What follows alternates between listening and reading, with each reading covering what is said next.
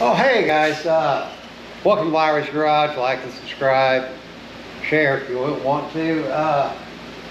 Today we're working on the 440 from the Powerwagon. We pulled this out of the motorhome. We destroyed the motorhome, got the motor running, did this burnout.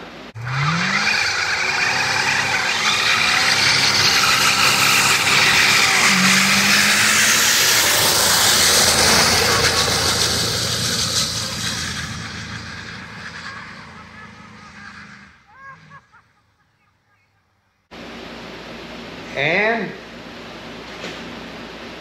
pulled it out, set over here in the corner. Now, I'm really not going to do anything major to the engine. I want to leave it pretty much stock. I do want to find an intake for it later, and eventually we'll do cams and head and all that stuff to it. But I don't want to put it in the Powerwagon. As pretty much stock as I can. Other than the manifolds are broken, I'm not going to buy manifolds just to test it. I got a set of headers up here. I already got 3-inch exhaust built, so I'll just put it in and put the headers on. But so we take it to the track and tested it, with it stock, with the air cleaner on it, and everything on it. And then we'll take the air cleaner off and change intakes, carburetors, and maybe later bring it back on, put a different cam in it, do some head work on it. Different things, just step by step, see if we can get it a little faster, And this is a street truck. I don't want to make it a drag truck. That's what the little D150 short bed step sides for. This get this motor. Now I cannot stand late 70s Dodge blue on their engines, and being that in '79 Dodge never put a 440 in a Powerwagon. They definitely didn't make a two-wheel drive Powerwagon or a lowered one. I'm going to paint it the color I want to. It's going to be painted good old-fashioned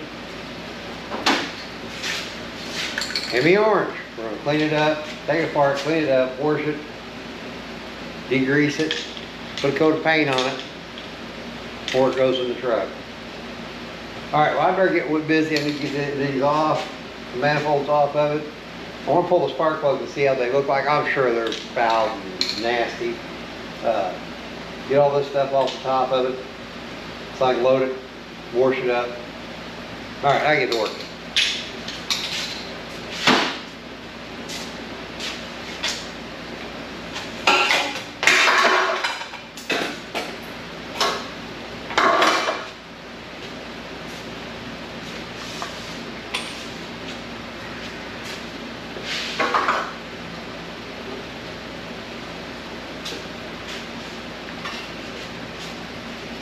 Garbage. Man, that's about a boat anchor. That's about a boat anchor there.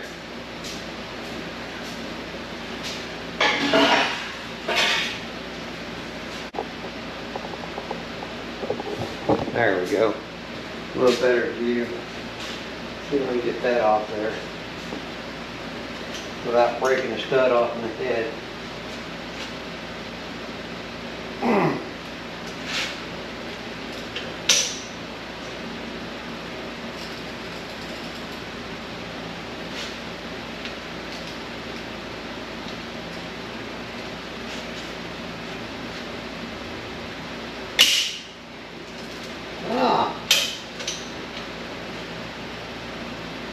Broke something. That looks like I broke my ratchet. Oh well. Yeah, that's strange. Oh, let me see if I can get something drove on there.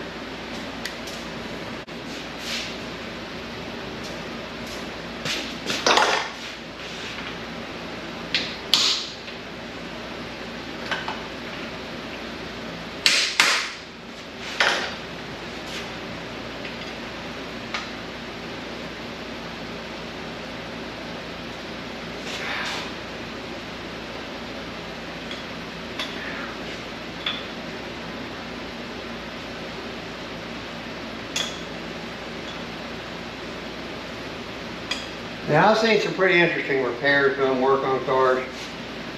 Just like all you had, this seemed to do much. This one's kind of the first for me. They had a cracked exhaust manifold and decided to fix it with silicone. Yeah, that's funny.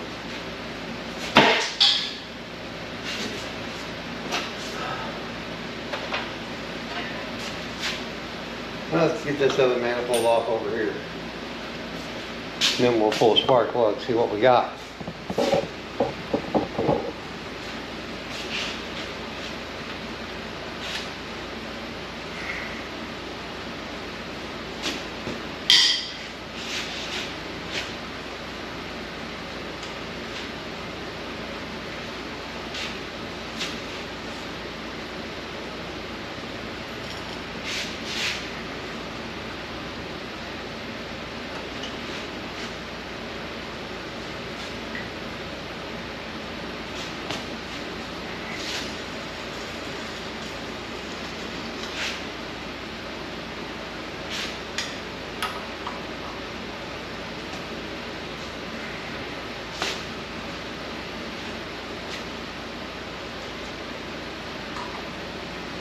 Now Dave won't be here for a while. He's not gonna be around for a month or so. And I'll be missing him. Yeah.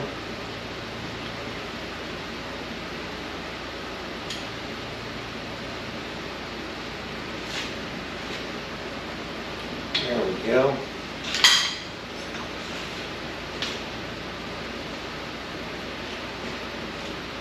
Yeah, I think we'll run this thing the first time on that thermoquad that was on it. And we'll leave the stock air cleaner on it, stock timing, and then we'll pull the air cleaner off with the thermoquad still on. Play with the timing, see if we can make it run a little better. Now it does have the transmission behind this that we got put together. It's going to have it's got a shift kit. 2500 stall. It's got 411s and a posi in the chassis. But it'd be interesting seeing what this old 440 made to the 360 used to be in it. What it'll make with a stock air cleaner and stock intake and changing parts. Doing it little by little. At least I think it will be.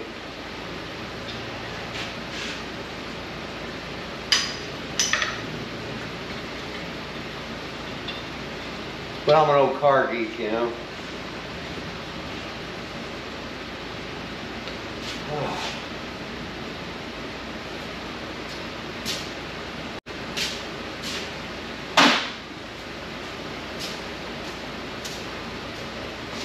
I don't even know what heads are on this actually. I guess I have to pull the valve cover at some point to figure out what heads are in it.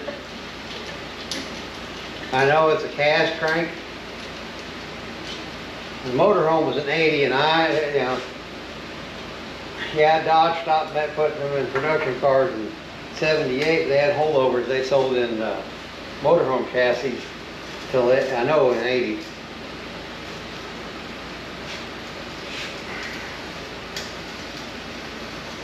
Now it'd be interesting to look at the numbers on the motor here in a little bit and see what year the motor was actually built, even though it wasn't that 80 Dodge motorhome.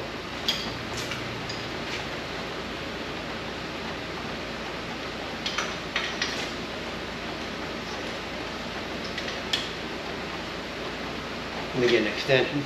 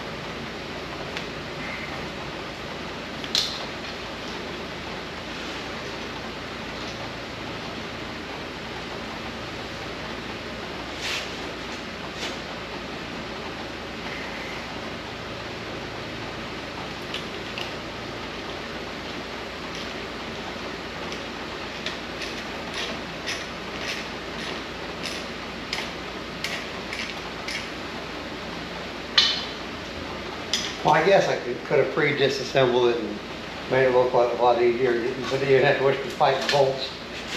Yeah, there's another bolt anchor.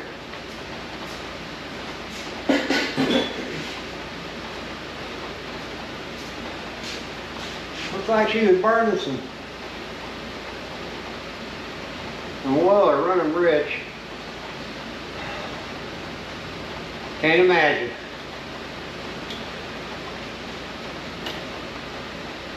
There's the numbers. We'll wipe them off. See what we got.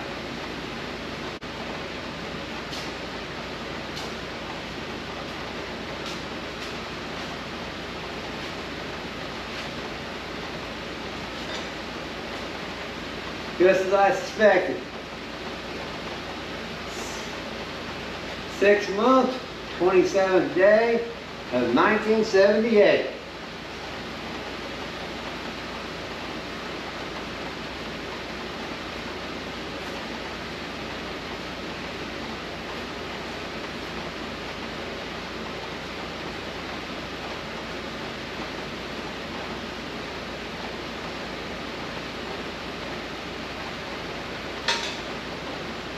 There we go. 6 months, 27th day of 1978. That's nice to know, and now we know when it was built. I figured it was a 78. You know, they had holdover motors, extra parts, and if you ordered a 1-ton chassis for a motorhome, you could get a 440 still in it. All right, so if somebody tells you you can't get a 440 past 78, you know they're wrong now. Let's get the spark plugs out. All right, let's get the spark plugs out of this thing. You know, and you can't tell how it's running really. Pretty black. And like I said, it's sit for 13 years. And I smell like fuel. Of course, we just fired it up, did a burnout, and shut it off, and never started again because the transmission was, well, we started it, the transmission was gone.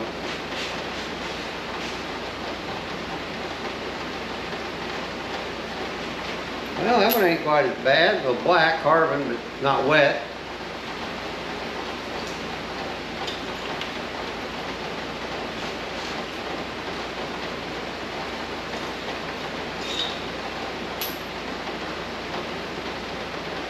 Black carbon, not dry, not wet.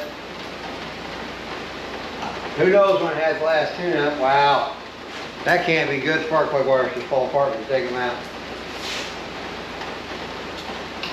Mine need a tune-up.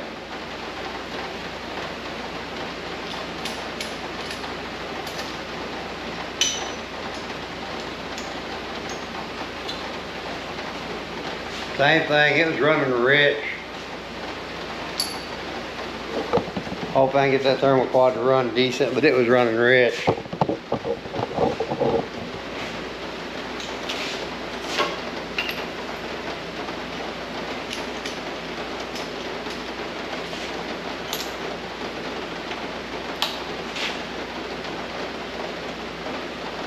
Same story.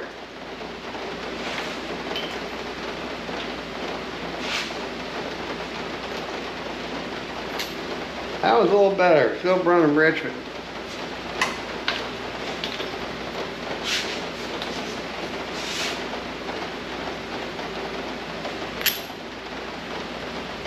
same thing.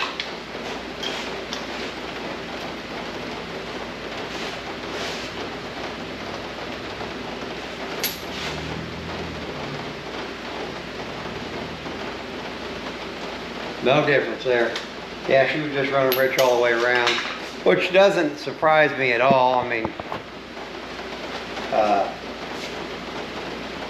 like I said, 13 years not being run. When it was run, we fired it up. It ran. We went and did a nice big nasty burnout with it, and then tore it apart. I'll get a new set of plugs for it before I put it in. New plug wires, new cap rotor. I'll see if I can get that thermal quad to working good, so we'll put it on here, test it down the track with it, and then I got to find an intake. You know, and if you happen to have an intake, you know, put something in the comments. You know, I'm looking for a dual plane, like Elderbrock Performer RPM, Wiseman Stealth, or something like that to put on it. You know, message me in the comments, and maybe we can get together and I'll buy it from you. I got a 750 Demon I'm going to put on it. So then I'm going to be looking for a cam. Eventually we'll pull the heads off and work on them. Maybe tear the motor, the block down, put more compression in it. Like I said, she's going to be an everyday driver. I'm going to drive her back and forth to work probably quite a bit so I can get some miles off my 66. So I'm going to go back to taking this apart, get all these pulleys and brackets off of it so I can take it and wash it tomorrow and degrease it and get some paint on it. I'll be back while I'm going to do that tomorrow. All right, well, we get all this stuff tore off, guys. All right, we're back. I just decided I would go ahead and pull the valve cover off, and you might as well see it when I see it. You might as well be as amazed by how it looks as I am. Pulled the distributor cap off. The cap don't look bad. These wires are junk. The cap don't look real bad.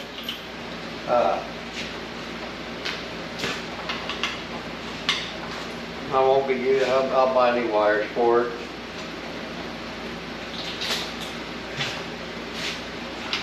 A lot of this stuff can leave.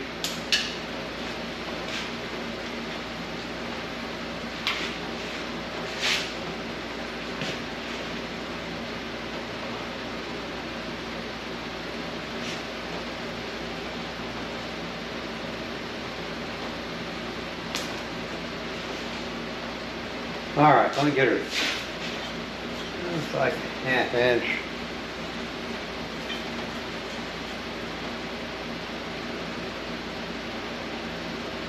Give me a sec. I'm going to go get the air compressor, or fire up the air compressor, and we'll blow this stuff off this motor before we ever open it up.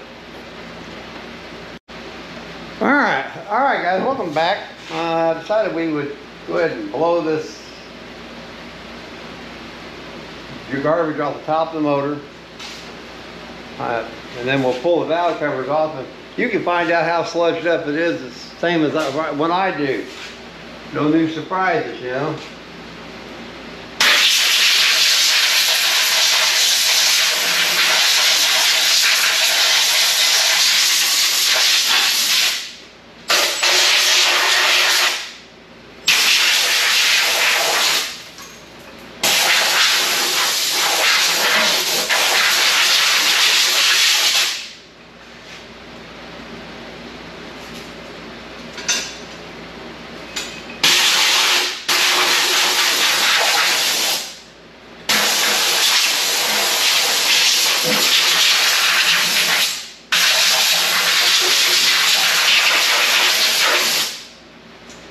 Alright, let's get these valve covers off. We'll pull the intake off, clean out that valve fan.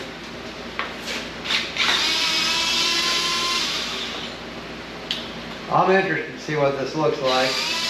Being it's a motorhome motor, they tend to get sludged up from not being run hard. We'll know how good the service was on it pretty quick. 70,000 miles is what this said, 70 something is what this motor had, what had on the odometer. The pedals had no real wear. Like most motorhomes, they don't get drove a lot usually. Oh, look at that. That's going to be a nice. Hang on. Let me go get a big glove. I'm back.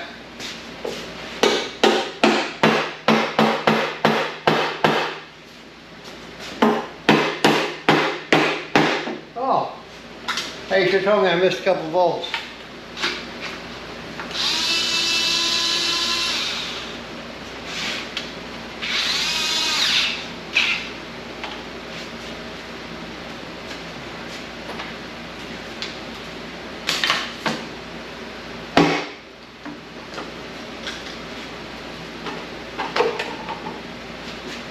Not bad.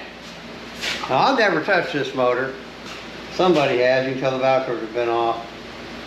But not bad. Not bad at all. Kind of happy about that.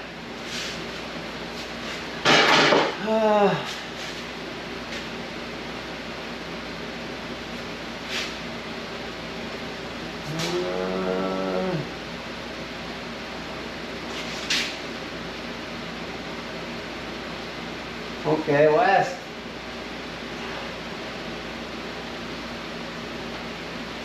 three and the 452. One of you guys tell me, the 452 a good big block Dodge head? I've never been a big block Dodge guy.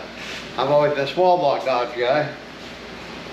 So, one of you guys let me know, is it a good head? And would it be a good one to work on?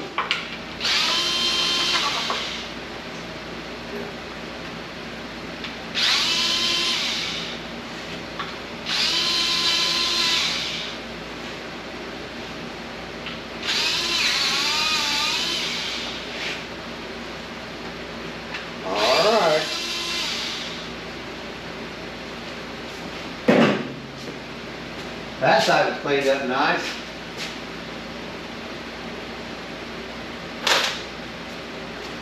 Let's check the other side out.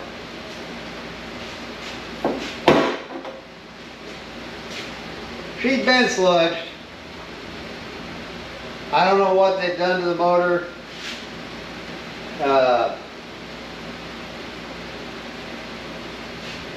Here, you can see you got some baked on along the inside edge.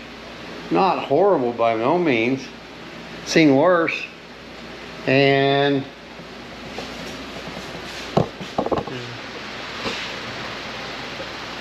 it's pretty clean for an old motor that ain't been run a lot. Alright, let's get this put down and get the intake off here. Well, all in all, guys, I finished tearing down the 440, got the intake off of it, the accessories off of it. It's ready to go take it to town, clean it up. That'll be on the next video. We'll take it to town, clean it up, get it painted, and start getting the accessories painted and put back on, get it ready to go into the chassis. I still got to cut the chassis down. That'll be future videos. I want to thank you guys for watching, liking and subscribing. You know, I really appreciate it. And you guys have a good night. Thanks again.